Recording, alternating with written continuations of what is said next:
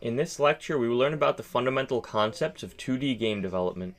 2D games are very different than 3D games. In a 2D game, we start out with a bunch of single 2D images called sprites.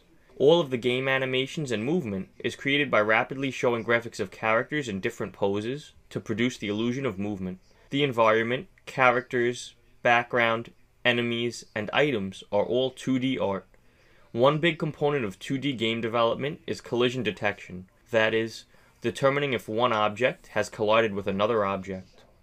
We will learn how to write Python code to check if two objects have collided with one another. With 2D games, there is also the concept of a HUD, or heads-up display. This will show things like minimaps, health bars, etc. In the next lecture, we will look at a recap of what we learned in this section of the course.